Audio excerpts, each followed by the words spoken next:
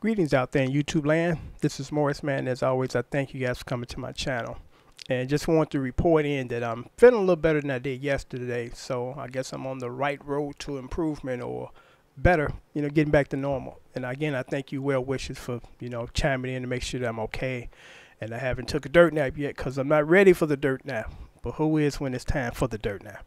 But anyway, I'm going to do a video that I think is important for the beginners and the intermediate.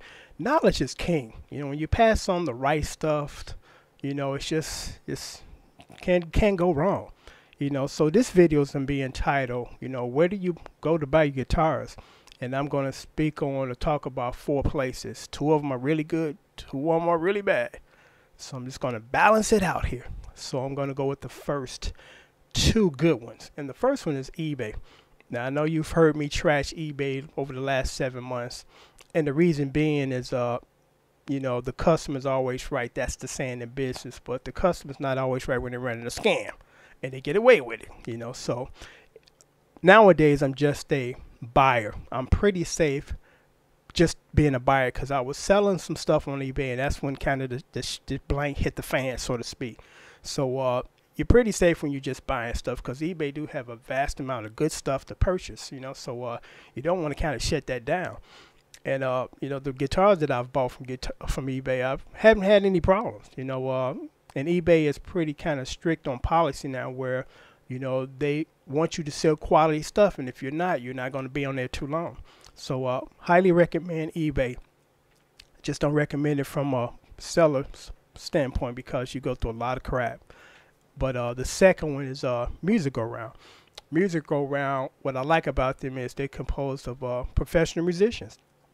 And they state, in their policy that they go over their guitars and their instruments before they send them to you. So they make sure that this, your guitar got a pretty good setup, good strings on there. You get very next day shipping in most cases, which is unbelievable. If I order it Monday, it shows up on my door Tuesday. So you can't go wrong with Music Go Round because you can find some pretty good prices. So I highly recommend Music Go Round, and I highly recommend eBay. Now let's talk about the 2 ones that I don't recommend. I really don't recommend Craigslist because you're lucky if you can sift through the scams because it's infested with scams and find a good deal, so, and it can be dangerous sometimes too. And then a lot of times once they get your email, they start sending you spam. So, I really wouldn't recommend the Craigslist thing, because you got people that want you to meet them halfway. And I tell these people, I'm like, if you go to Guitar Center and buy a guitar, they're not going to meet you halfway in some cafe or something like that. Because the rationale is supposed to be, I don't want to go to your house, I don't trust you. I can kill you outside, so it's just nonsense. No one's coming to your house to harm you because it's easy for them to be detected as far as they were the ones that showed up at your house. So just that argument has no validation, or it's not valid at all. It's just some garbage because you got some lazy ass people that don't want to go pick up an item and want you to meet them somewhere halfway and inconveniencing you. It's like, no, I'm not going there, not doing that.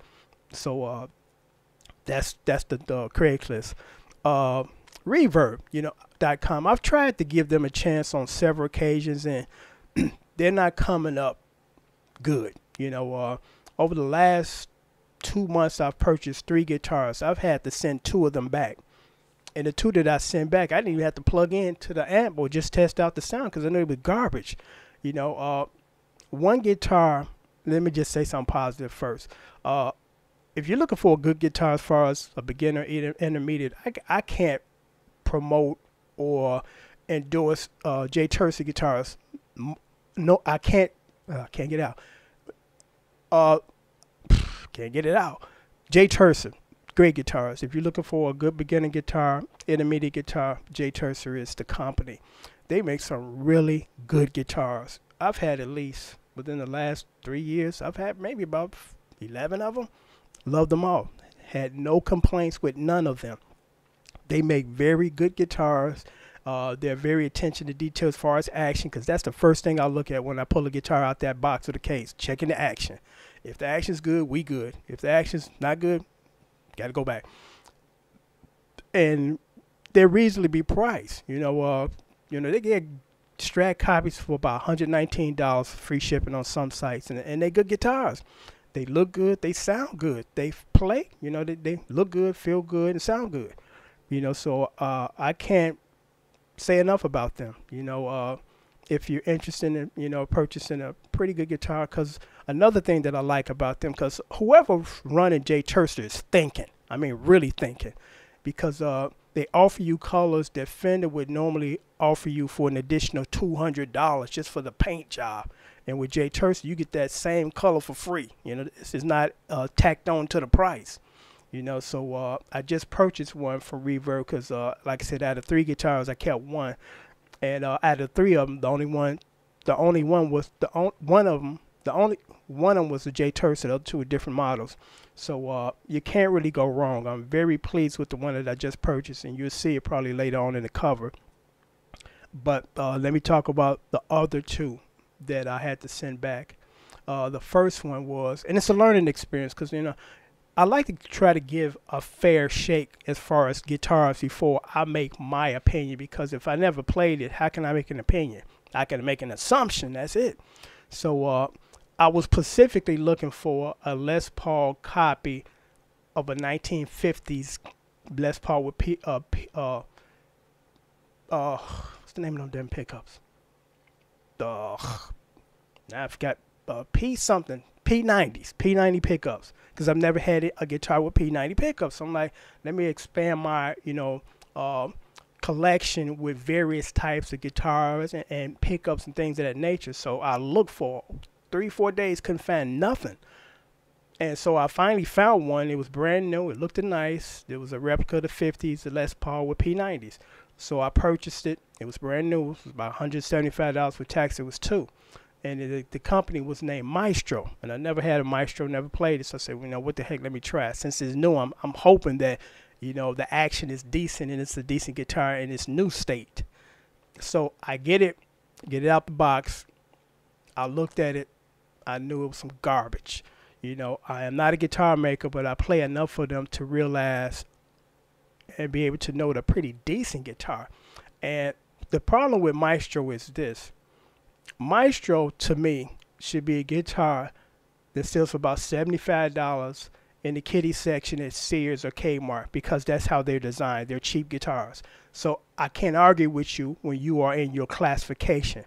I got a problem when you try to pass yourself off as a decent guitar like Jay Terster and raise the price when you a piece of junk guitar that should be in Kmart. And that's exactly what it should be, because I'm looking at the guitar and I raised it up and I'm looking at the bridge, and it was made on the incline. It was like it was like a rocket. It took off, then it went back down, and up along the 7th or 8th fret until down the 12th fret. The action so high you can stick your fingers in between the guitar and the fretboard. I'm like, what the hell is this?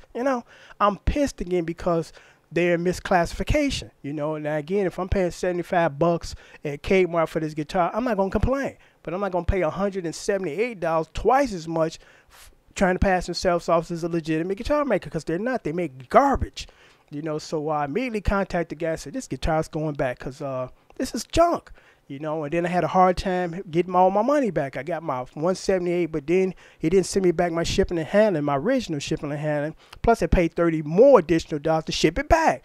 So I'm like, you don't think you're getting away with my money? So I had to contact Reverb and PayPal to force him to give me my full refund. So, my dealings with Reverb will be almost probably near zero at this point, because I'm like, the experiences I've had have been really bad ones.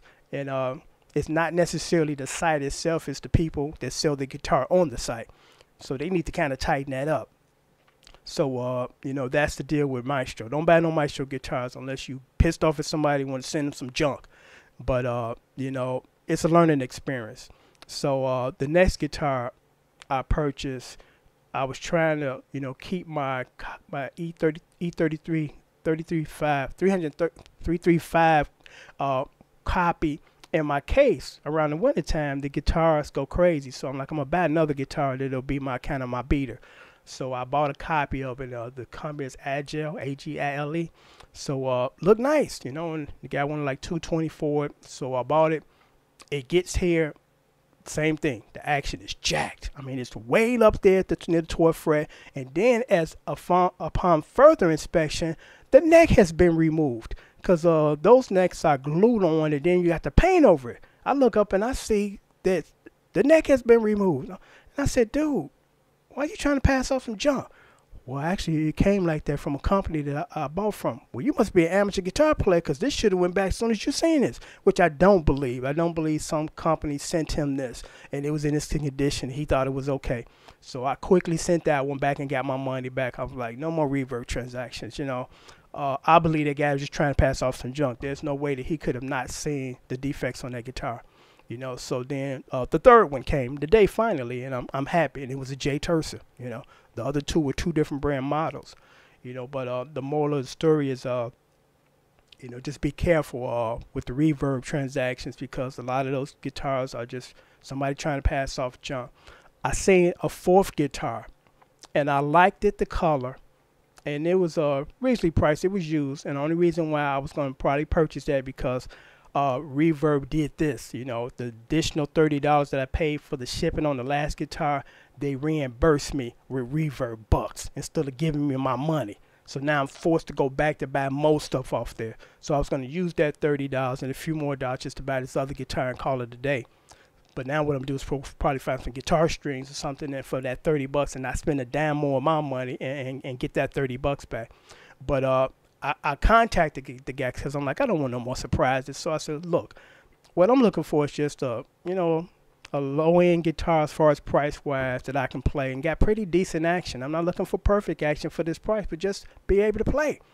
And he emailed me back and he said this verbatim, perhaps this is not the guitar for you. So in translation or essence, he's selling junk too.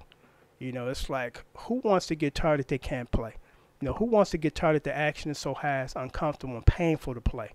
You know, either you try to work on it and fix it and then sell it, or just let people know that this is a project guitar and you have to put some work in it. You know, but I thought I would post this video as far as places to buy your guitar perhaps and places to stay away. And that whole reverb thing and that, well, of course, Craigslist is like, you know, they're not even selling pretty decent guitars. You know, they selling, trying to pass off junk on you. Because again, the first thing you want in a guitar, whether you know it or not, as a beginner or intermediate player, is you want your guitar to be playable for you. You know, you want your accent low enough where when you play, it's not painful. It's actually enjoyable to play. You know, because again, what it looks like and actually what it sounds like is secondary. Because again, with the sound, if you're doing any kind of studio work, and even if you just at home playing for the most part out of an amp, your sound is going to be treated with reverb, compression, delay, phase, wah, whatever. You know, so you don't really have to worry totally about the pickups and how it sounds. But you do got to be worried about the action. You know, you can't get around that unless you into pain and just like playing stuff that's uncomfortable to play, which I don't think nobody does or like or want. So until next time, take care. Thanks for watching.